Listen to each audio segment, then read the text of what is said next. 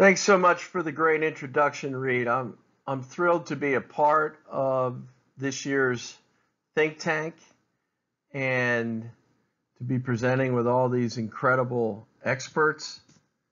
And I'm equally excited to be talking about the subject for today, which is teaching the pyramid of success, using Coach Wooden's pyramid as a foundation for teaching and developing character in your athletes.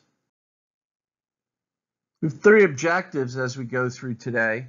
One, to set the groundwork of why the pyramid of success is so important for today's athletes. Two, to do a brief overview of the pyramid, what each block means, and why Coach Wooden constructed it that way. The third objective is to give you some strategies as you go out to the practice field with your athletes to utilize the pyramid to communicate, develop relationships, and build character within your program. Often, coaches and teachers, I think, unwittingly and unfairly label students and athletes lazy or hardworking, committed or uncommitted, team player or selfish. And many of us make the assumption that the desired qualities are things that kids know instinctively or have been taught, elsewhere in their life. We have to be willing, as Dr. Wayne Goldsmith says, to teach those skills as much as we teach the competitive skills, the X's and O's. Okay, those soft skills and personal qualities are as important for success as how well they throw a ball, run a play, swim a stroke. Really, what does a committed 8-year-old look like? And how does it change when they're 12? We have to communicate that stuff to our athletes. How does focus change and develop throughout a young athlete's career? So we need to take that time to work with the athletes on developing those skills before we can hold them accountable to those skills.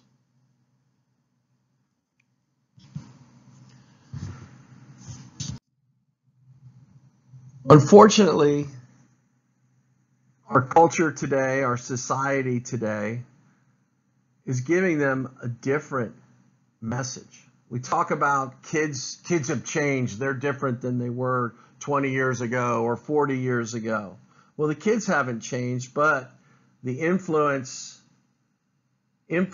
from society and from our culture have changed. Dr. Tim Elmore talks about today's scene, which is an acronym for all the qualities that he sees kids being bombarded with in terms of messaging from advertising and social media and things like that. One, speed is good, speed rules, slow is bad. Microwave versus crock pot, right? We want things as quickly as we can get them. We want them as easily as we can get them. We're asking Siri the answer. We're asking Google when we don't know the answer to something. We don't take the time to look it up, to do a deep dive into a subject. We just want quick, easy answers. Entertainment is important and highly valued. Anything that's boring is bad. Well, sometimes practice and the repetition that comes from practice can seem a little bit boring. So again, a counteractive message to what we're looking for every day. Nurture is important. Again, the easy path. Take the safe way. Be careful. Well, without risk, there's no change, and without change, there's no improvement. So we have to give our kids the opportunities and teach them the skill of taking risks, not risks that are going to endanger them, but risks that are going to challenge them. And then entitlement. I deserve it because I'm on the team. I deserve an A because I came to class and I turned in some of my work, right? That hard work, that effort is bad. And certainly that's a message that does not ring true at all when we're talking about athletics. So not only do we have to teach some of these qualities and characteristics to our athletes, but we also have to be willing to counteract the messages that are out there in society that kids are exposed to on a daily, minute-by-minute basis, really. So let's talk about Coach Wooden's pyramid and how he constructed it and the thoughtful way which each block was put together. Joy and hard work go hand in hand, enthusiasm and industriousness. Any study that's ever been done as to why kids play sports is for the fun, for the enjoyment, for the love of the game. So that enthusiasm is something we want to never lose sight of. No matter how competitive the athletes get, we want to keep them enthusiastic and keep that joy in the game for them. And obviously there's no substitute for hard work and effort.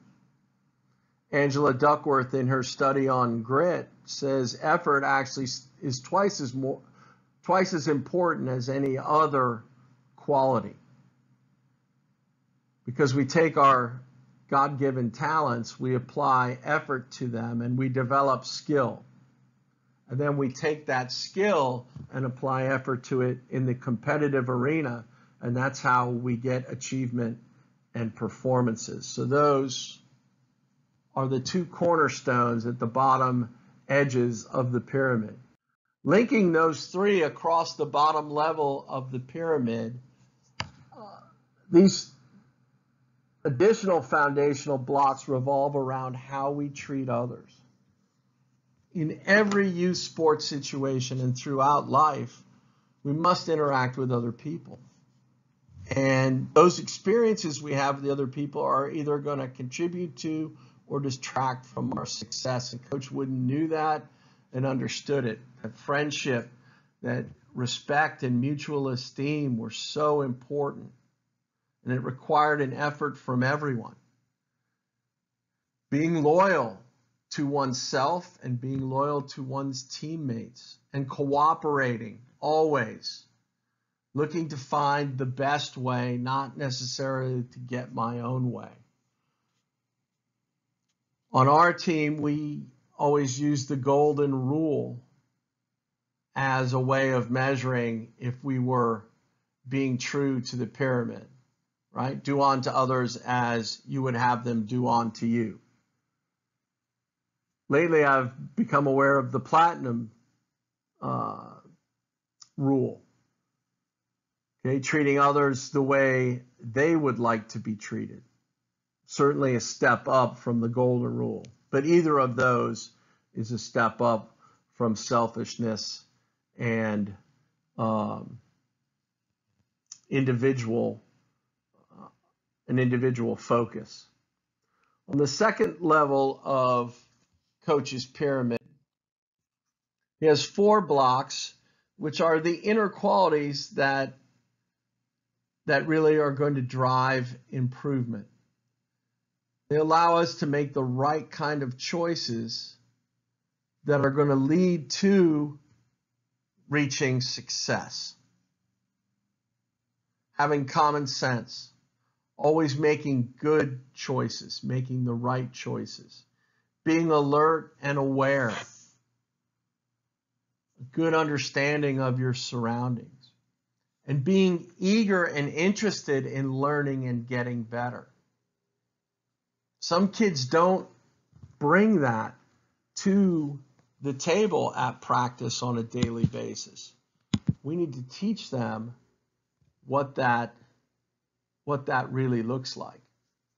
And then having initiative, okay? Not only being willing to take risks and make decisions and think on our own, which is so important when the players are out on the field, so we're not joystick coaching them, right? Controlling every movement. We want them to be able to make decisions and learn to be independent. And also, we want them certainly to embrace failure and learn from failure. And setting great goals and being intent on achieving those goals. Setting worthy goals that are going to, as Dr. Rob Bell, another of our think tank speakers, says, set your heart on fire. And that are going to drive you to continue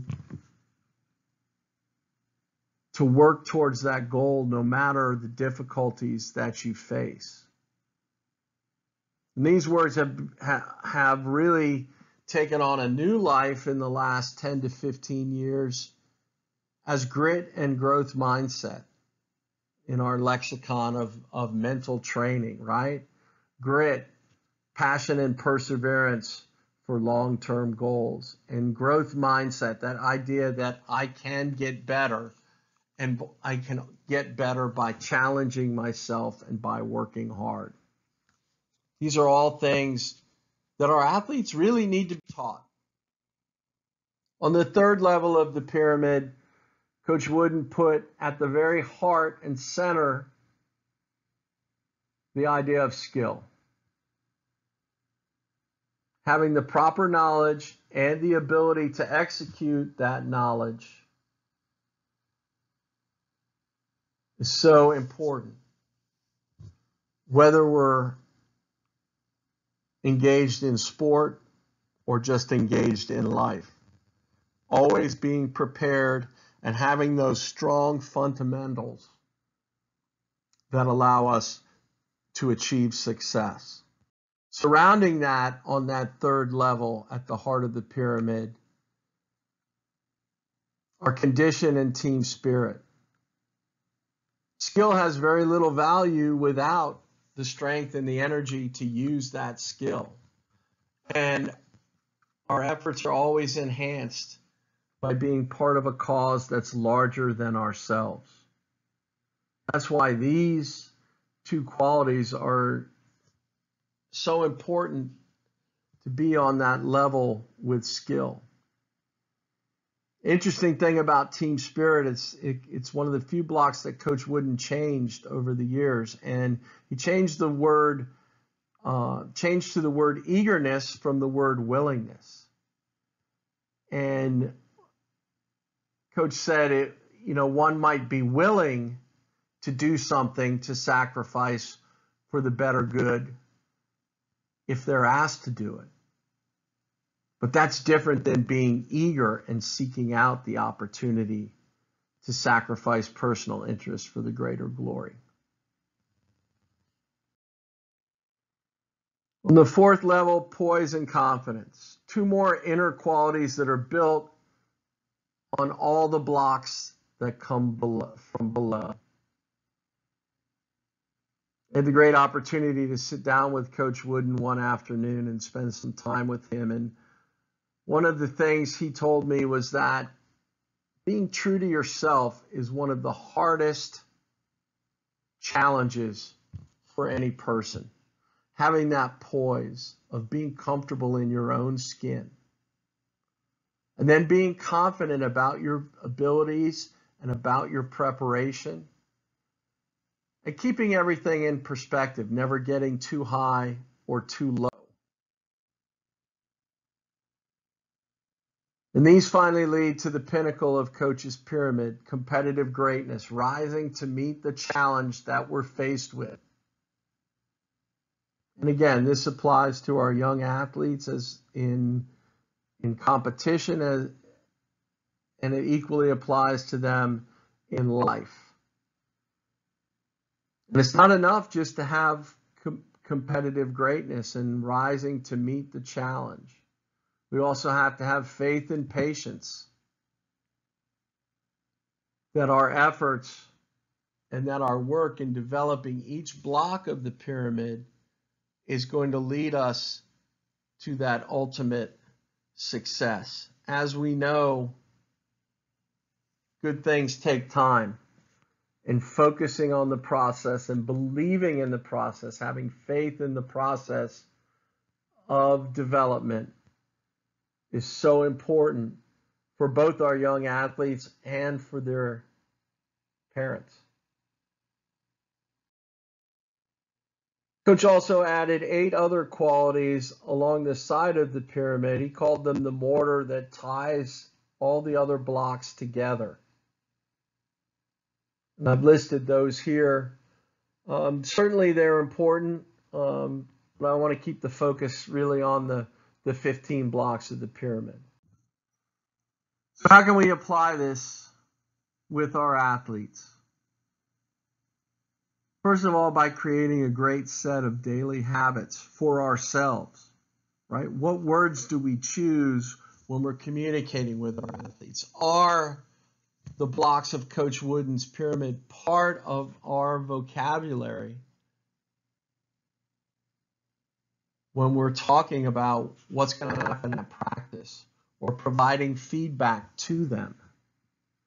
We want to use those terms or your interpretation of them or your own set of your team's values to influence our athletes' behavior.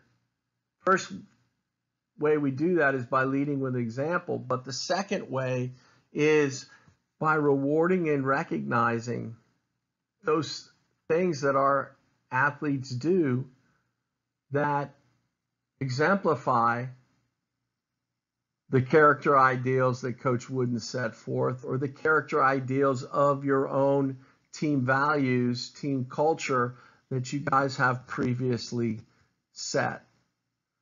Coaching is all about behavioral change, right? We either have to change their behavior in terms of their execution of skills within the game, or we need to change their behavior in terms of their personal interactions with each other or their attitude. Third way we can do it on a daily basis is by seizing those teachable moments that surround us. Dr. Jerry Lynch likes to talk about the power of one athlete, one moment, one word. That's how we really can change a life, in that singular interaction where we're recognizing improvement, where we're recognizing how they have exhibited those values that are important, or by providing that correction to move them towards developing those values. Another way we can apply the pyramid is through an individual worksheet that you might do. Distribute a copy of the pyramid. I've provided a link here to a worksheet that UCLA uses as part of their educational efforts. Just a series of questions of what do these blocks on the pyramid mean? How do you use them and show them? Why are they important? So you can create your own type of worksheet for that if you'd like. Then have them complete that worksheet. They can either do it at practice, maybe do it at home, bring it back next practice, and then have meetings either with the athletes individually or as a group to discuss the responses that the athletes have to those questions. And that will help guide you in terms of identifying areas where maybe the team could be better, or maybe just an individual needs to do some work. You can set up a small group project where you ask each group of athletes to interpret a block or a set of blocks, depending on your team size, and then have them design their own version of the block, their own definition of that quality on a piece of poster board or something that you can then put on the wall of your practice facility or in your locker room. It's a way to create ownership within the team of the pyramid and allow you guys to use it as your own. You can certainly use the pyramid in team meetings. Put a picture of the pyramid up on the wall. Give each athlete a copy of the pyramid, then divide them into groups to discuss the individual blocks or groups of blocks, again, depending on team size. Bring them back together, kind of report on the discussion. This is what we feel that poise looks like. This is why it's important to us. Then I think a really valuable version of this exercise is to give each athlete one of those colored sticky dots and have them go place the dot on the individual block that they feel is most important to team success. And in that way, you can identify, you'll probably get certain blocks that are going to get multiple tags by the athletes. So and then you can take and place the top 8 of those values on this wheel of success, in each of the blank spaces there, put one of those qualities, and then the team can rate the team's performance in those areas on a scale of 1 to 5, and you can see how round your circle is or how imperfect your wheel is, and the areas where maybe we need to put some air into that area to make the wheel roll a little better. The next step in this exercise, or certainly you could do it on another day if you wished, would be to give each athlete a different color dot and ask them to place it on the block that is the weakest area within the team. And again, you're going to probably get one block that has more dots on it than any other. Okay, that's good information for you as coach, good information for the athletes to help them understand where their weaknesses are. Then you can develop a strategy and develop a plan to how are we going to improve in this area of weakness? And then how are we going to capitalize on those things that are strengths within our team? Another way to use it in a team meeting is to, once you've established those top 5 to 8 qualities that your team values the most, sit down and discuss what does that look like in different areas of life. We like to use the areas of school, home, in the community, and at practice and competition. And then create some type of visual tool for the team to use. Several teams that I've worked with before have used a matrix for that. So this is one example from the Commonwealth Current outside of or in the city of Boston, and Coach Chris Shepard with that team. They actually have a retreat on a weekend every fall that's run by their senior team athletes, their high school age athletes. It's for all the athletes on the club, and this is what they established last year at their fall retreat. That they value commitment, respect, determination, integrity, and positivity, and then what each of those look like. Great exercise as you're setting team values. So in conclusion, Coach Wooden's pyramid is timeless and evergreen. And it's probably more valuable today than it was in 1940, because back in the 40s, athletes were getting these messages concurrently at practice, at home, and from the culture and from society. And today, those messages are much different. And I want to urge you that building better people is more important than winning more games. It's always going to trump whatever success you have competitively. The type of people that are coming out of your program and what they accomplish after they leave your program.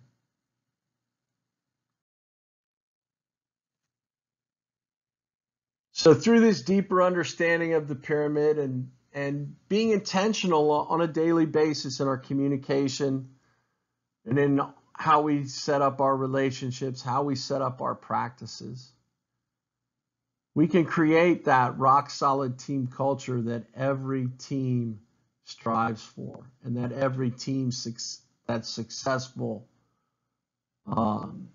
talks about as such a key to success. It'll enable each of us and each of our athletes to make each day our masterpieces. Thank you for being a part of today. Got a couple extra resources for you. This is the pyramid of teaching success. So it's a pyramid for coaches and teachers.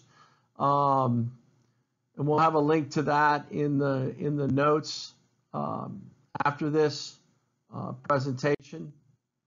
Here's a copy of the Wheel of Success. And if you just go on Google and search Wheel of Success, you'll find it.